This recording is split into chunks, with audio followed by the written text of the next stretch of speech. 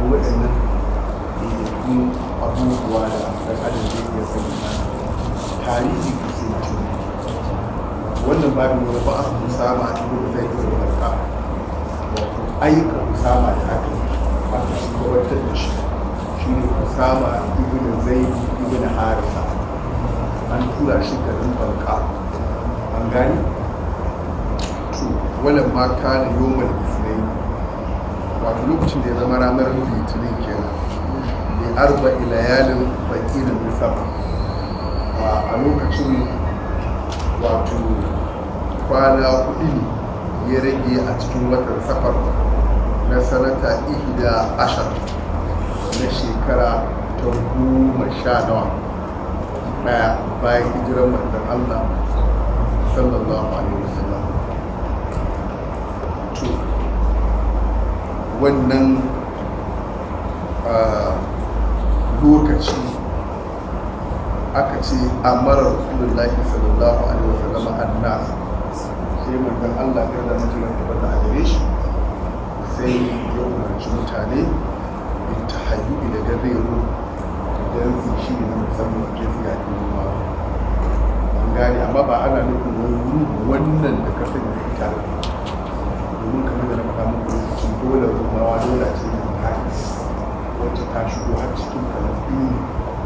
ta shigo har ita ce ta mamaye Isra'ila ta shiga bangaren Jordan ta shiga bangaren Larabawa kamar inda daula ta wato Abbasawa wani mace da kai daula ta Habashawa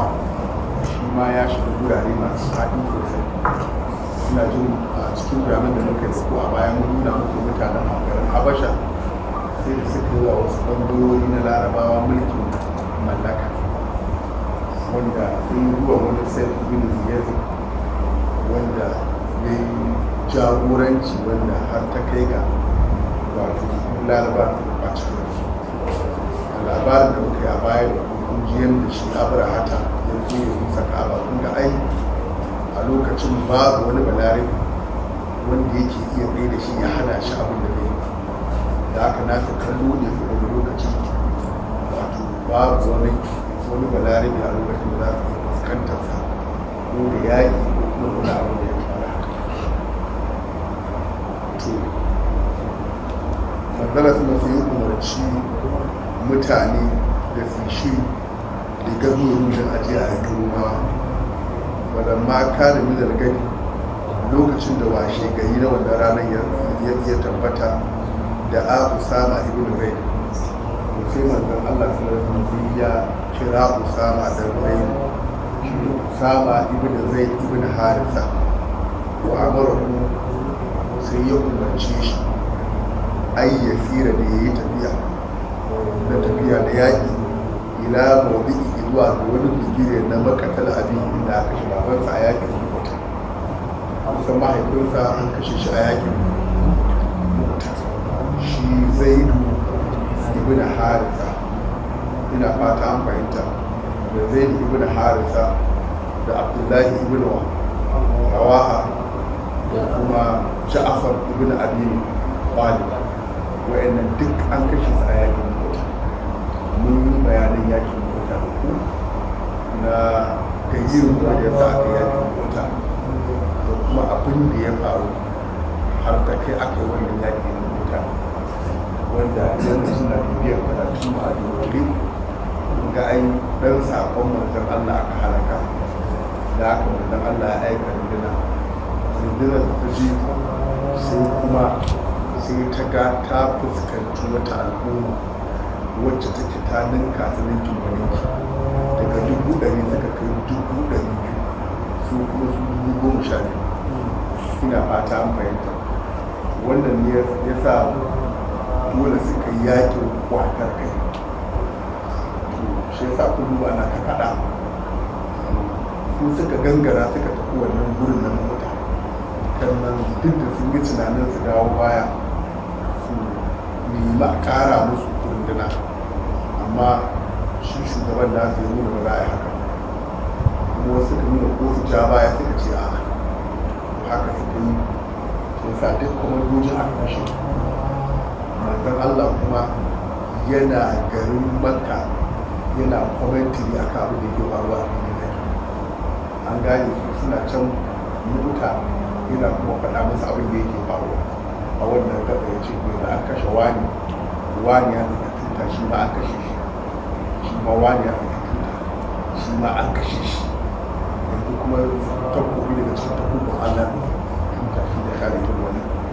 wanda shi baya cikin wanda aka tsara mai dauki wato tuta, amma tun kafin su tafi manzan Allah ya ci da tuta wani ya karba. Idan aka kashe shi to sai wani ya karba, in an kashe sai wani ya karba. Shi ne nake faɗa muku cewa ko wani bai bude kamar da yawa cikin nan tarihi malamai suka ce yana kwa sai ya ce da su kasa shi domin in manzan Allah ya ce da kai in an kashe wani ya hau duk wanda aka ce an kashe shi kan sai ya mutu. Duk da bai imani ba amma ya san nan gaske manzan Allah, amma haka suka yi kuma aka Khalid ibn Walid da ya kokari ya fitar da mutane daga cikin wannan kanki na halaka su da ake ta yi kuma suka kai ga cika su sahabban manzan Allah sallallahu alaihi wasallam. Shi Usama ibn Zayd kaga dan Zayd ibn Harisa ne, a nan ne aka kashe mahaifinsa ci ya je gurin wa ya je ya kai wannan hali wa ayyu bi alkhaila, kuma lalle da rundunarsa ta sojoji ya dirfafi wato tukumul barka garuruwan da balkawu da kuma mene addawari dukkanin su min arda farafin daga cikin kasa ta farafin. An gane ya ce duk ya je dirfafo yannan gurin ya je ya ke fata jahazar nasu sai mutane suka yi shiri wa au'aba sai aka cika ma'a Usama tare da Usama al-muhajiru da muhajirai wal ansar da kuma ansarawa, aka yi cuncuru aka cika da kan. Ina fata an fahimta domin a zo a yi wannan ne yaƙi. Kada kuma ta Usama ba baki ne, ina fata an fahimta. Usama ba wai fari ba baki ne, duk da cewar kalar safari shi Zayd ibn Harisa din baki ne wurin, amma shi Usama ibn Zayd fari ne kamar da kaga a cikin bakaki akwai fara. Ina fata an fahimta. Shi yasa wata ran manzon Allah ya ji daɗi, kuma mutane suna ta tunanin anya ko ɗansa ne kuwa, saboda bambancin kala ɗin ya yi yawa sosai. Shi yasa wata ran da Usama ibn Zayd da Zayd ibn Harisa da uba da ɗa suna kwance sun yi rufe kansa almayafi, kafafuwan da ya zo ya bayyana kawai wani mutum ya wucewa ƙarfi ya kasa kafafuwan da kawai bai ga fuskoki ba sai ci wannan dai kafa daga wannan kafa ta fito. To manzo Allah ya ji daɗin wannan ne wato abin da wannan ƙa'idin ya faɗa. Shi yasa malaman tarihi suka ce da malaman hadisai, malaman fiqh suka ce ana iya amfani da kiyafa wajen tabbatar da hukunci. Shi ne a samu wanda yake masanin halittar rayuwa ce, da kuma a samu wanda yake masani na halitta, na sanin kwayar halitta, ko kuma ya kalli mutane ya iya gane wani da wajen wani. Ana iya amfani da kiyafa, ana iya amfani da ƙura'a, ana iya amfani da dukkanin ilimuka wa'anda yake ma'arufai ne a zamanin manzan Allah sannan da kuma Allah wasu su manzan Allah ya amfani da su.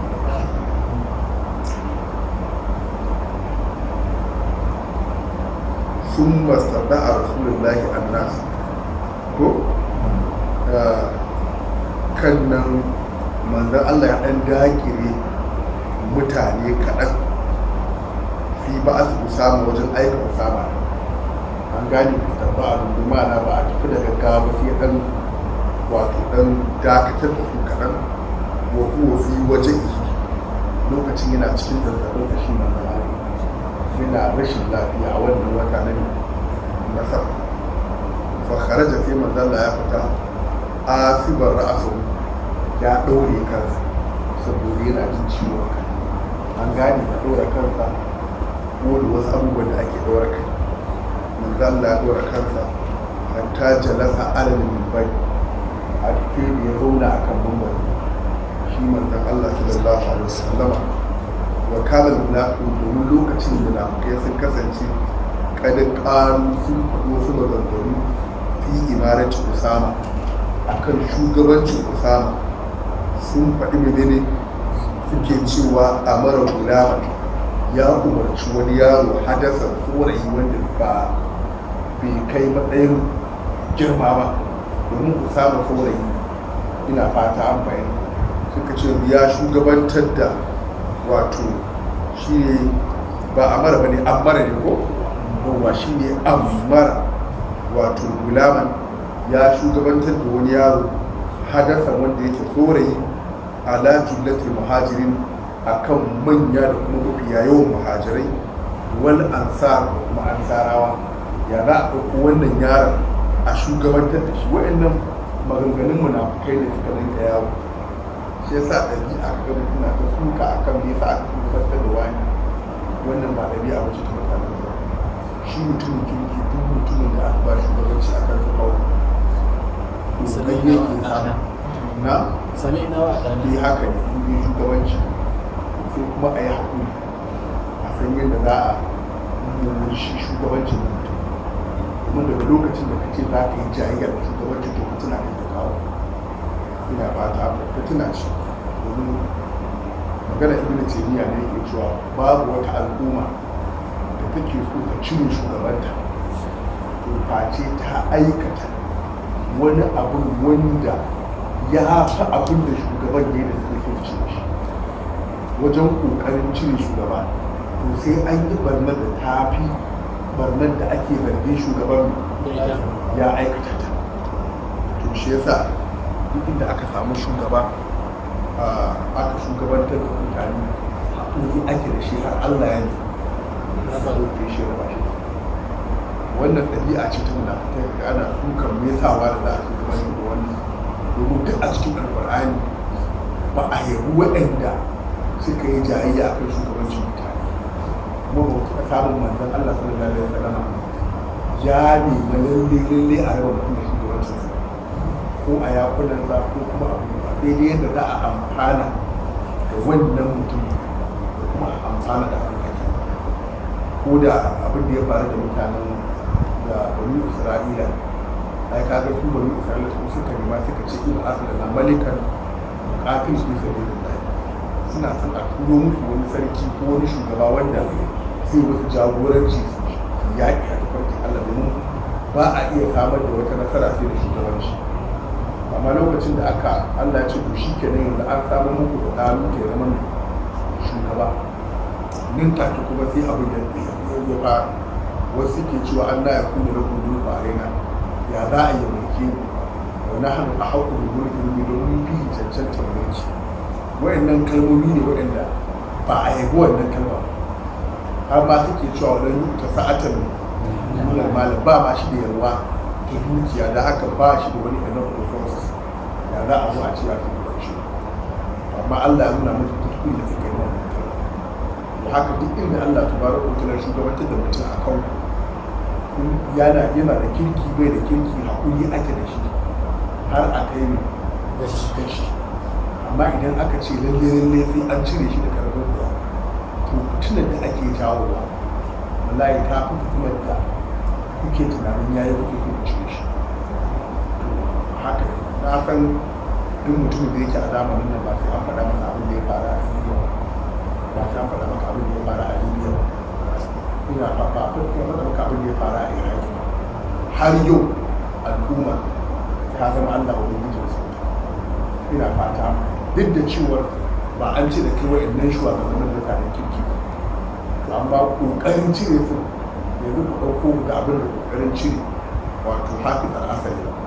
ba an ce da ku mutumin kirki ba, zai iya zama mutumin banza ne kuma na da wasu ɗabi'u waɗanda bai ba. Amma yanzu mutum dubanne nawa aka halaka, kuma mutum dubanne nawa da suka bar gidajen, kuma har yanzu bai sauka daga kan kare da mutum. Idan ka ɗauka ka ce Libya shi kuma da ƙarfin da aka halaka shi shugaban har yau ne ba ta zama lafiya, har yau kashe-kashe ake yaƙi ake abin ya kasa ba. Na tabbatar da ɗan Libya na cewa ina ba sun haƙura da abin da ya fara a baya saboda fitinar ciwo shugaba da ƙarfin. Ina fata mai kuma yau har gobe Iraki ba a zauna lafiya. Wannan ne da ake zaki din Yaman ma har yanzu ba a mara to amma idan aka yi hakuri shi shugaba aka bar shi ya sauka ko Allah ya yi nashi to sai ka tara an samu sauki na al'amara shi yasa su banu Isra'ila hakuri suka yi game da Fir'auna Allah ci kaga ai annabi Musa bai taɓa cire Fir'auna a raba shi da mulki bai taɓa faɗa ba kuma ku duba kan Qur'ani duk da kafircin Fir'auna babu inda Allah ta baraka cin Fir'auna sai an cire shi daga kan mulki a so ake a taimaka masa ya rayu ya kuma zama cikakken mutum kuma duk da bala'in da yake wa banu Isra'ila kokari ake ɗora shi akan hanya domin shugaba da ina fata an fahimta amma da ƙarshen Allah ce wa tabbatar kalimar da dukkan husna ala bani Isra'ila bimani haƙurin da suka yi ne sai kalmar ta tabbata kan nan Allah ce wa barna ma ka da yasu sai aure ko ma ka da arshu ko shi da shi shugaba haƙuri ake da shi ina fata idan akwai hanyoyi wanda ake zaɓe a cire shi sai a haƙuri don hanyar lokacin yaro to sai ka tara Allah ya taimaka wa ta hanyar yin addu'o'i da kuma miƙa amari ga Allah sai ka tara Allah ya canza musu shi ya kawo musu ne kada kuma tare maganar ma'auya aka ce da shi ai Aliyu ya fi shi sai ya ce to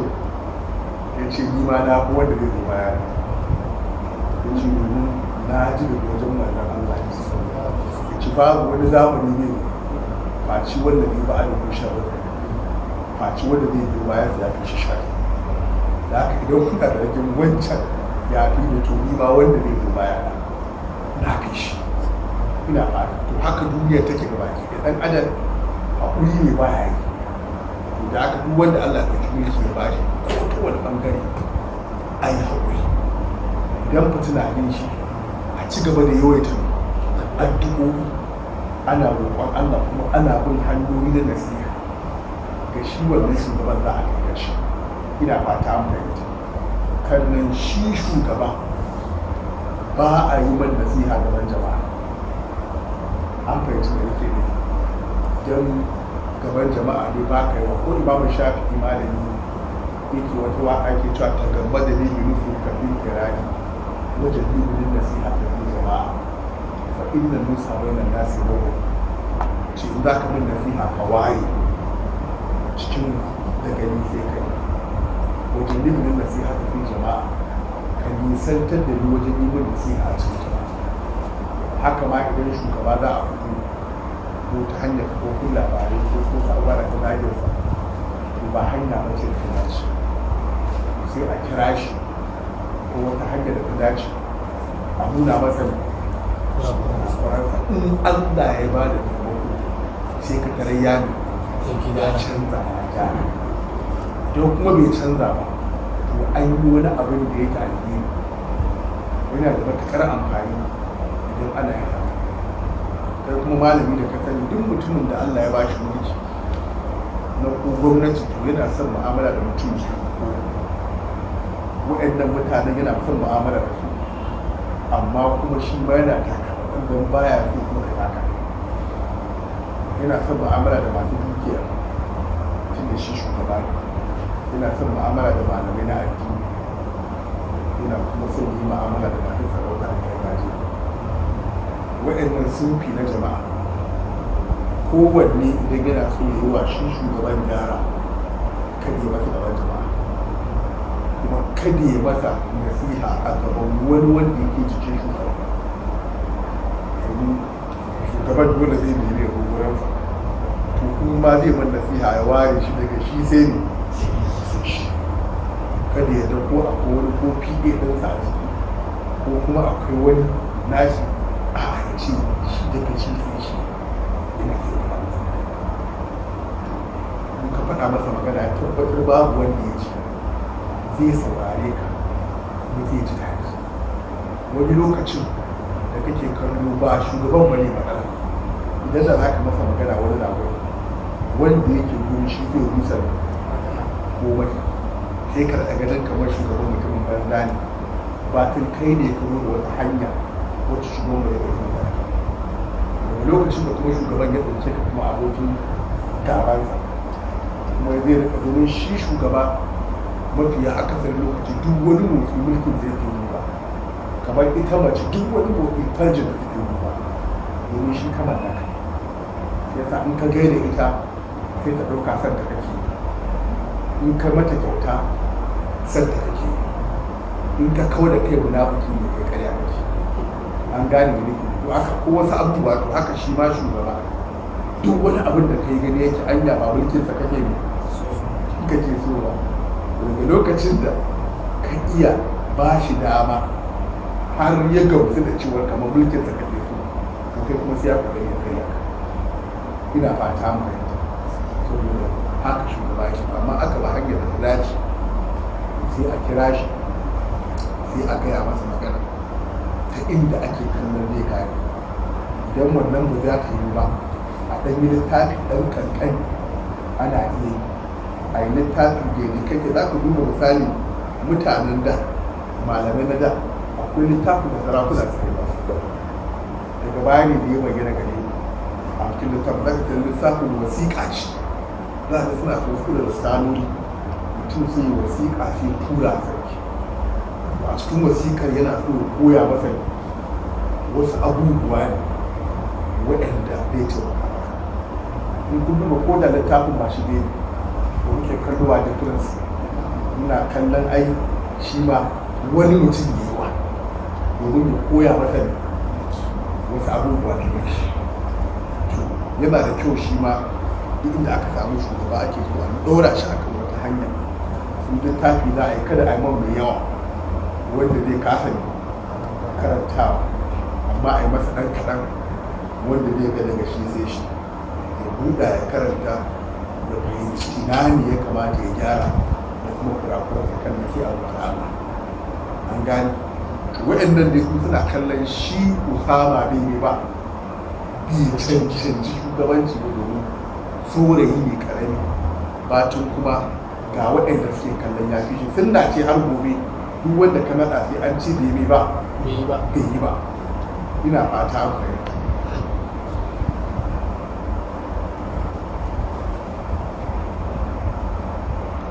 fagaziba rasulullahi sai manzo Allah mai ya fushi gazaban shadidan sallallahu alaihi wasallam fushi ne tsanani wa kharaja manzon Allah ya fito asiba ra'asu yana daure da kansa wa kana karba da abin wajen lokacin rashin lafiyarsa ya fara wannan zazzabin nasa ya fara fa sa'idal minbar sai ya hau kan mumbai fa hamidallahi ya gode wa Allah wa afna alaihi ya yabe shi sun makala kan nan sai ce ayyuhan nas ya ku mutane kun fudu ba asa Usama ku bi shugabancin Usama yadda aka shugabantar da Usama akan ku tabbatar da shugabancin Usama wala in a'adtum fi imarati idan kuka yi suka a shugabancinsa ai fa kafa antum fi imarati abi dama can ai ku suka a shugabancin babansa wa aymul lahi na rabi da Allah in kana da halikalin imara lalle shi da kuke ta kallo da khaliqan an halice lil imara saboda shugabanci akwai wannan ina fata mai karasma na leadership da kuma irin natural attitude na leadership is inborn in shugaba ya za ka lokacin da ko yara ƙanana an kana ta wacin din yara za ga akwai wanda kawai kana kala wacin wannan shugaba ne an gani mu problem din mu ba ma wacin irin ba mu damu ba ko kuma turawa suna wacin za su ga wanda tun da childhood yana nuna wannan ne alamar shugabancin su ne ake reno sai a ɗora su a kan wannan hanyar sai a yi ta wacin dole kuma ana ba su ne ana gadin to shi yasa su malaman su na makarantu suna da idanu kan na intelligent society ɗinsu suna working towards me ita building ɗin ƙasar da kuma kan shi amma mu ba mu damu ba sai ka bukatar da mutumin da za ka da shi ga shi da alamar shugabanci tun yana yawo amma sai a karshe a nuna shi ne ba an gane mu nake kawai babu da dawo ko ya da mai za ka zo ka samu wani haka abin ne kowane wurin ka lura dai kowa akwai yadda Allah ubangiji ya yi shi shi yasa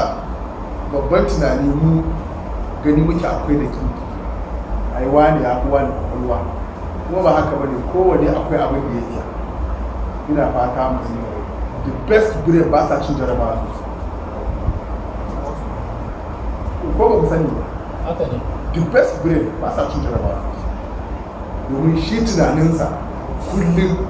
is ahead of makarantar gabaki ɗaya tunaninsa ya tsara makarantar za ka tara kawai lokacin da kake nan gurin fa shi fa ya riga kai shekara 10 da aka kawai rayuwar na suke zama the best brain da kake wasu zama drop an gane a the end of the day kuma sai ka zo ka tara su kuma suke tafiyar da al'umma gabaki su the best brain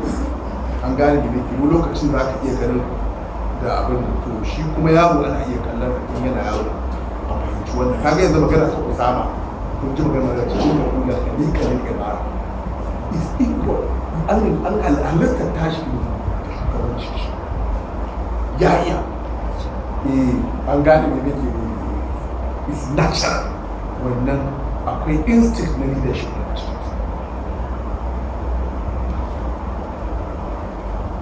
wa inna ibnahu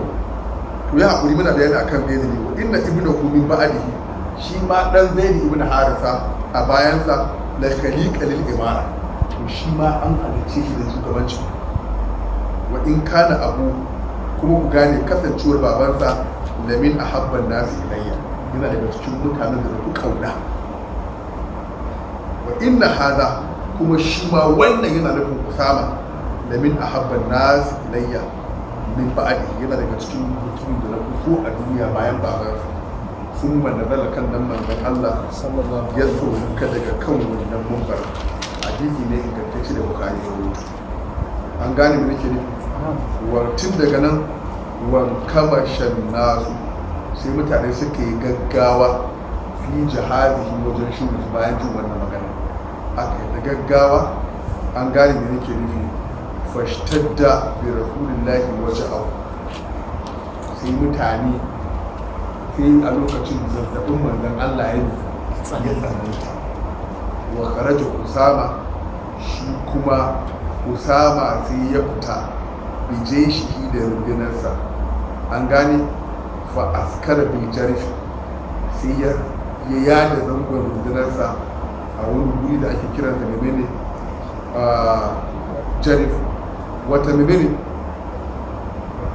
wata tama ilaihin nasu ko? wata tama ilaihin nace bijarfin sunan wajen bijarfin sunan guri ne a yi nan ne ya tsaya da shi da askar kusa da rundunar sannan ya tsaya